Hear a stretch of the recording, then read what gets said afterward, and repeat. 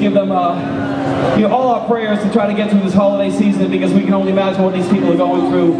And you know, like I said today on WHCY with Paul and Al, you know, we try to protect our children, and you know, the hardest thing is when you don't see the enemy. You know, you don't know who the person is that's trying to hurt your children. So we just want to wish these families all the best in their recovery, and you know, anything we can all do to help them in any way, let's all pull together. And sometimes prayer, man, is the best thing in the world. So we're going to send this one out to all those families. This one's called The First Noel. Thank you so much.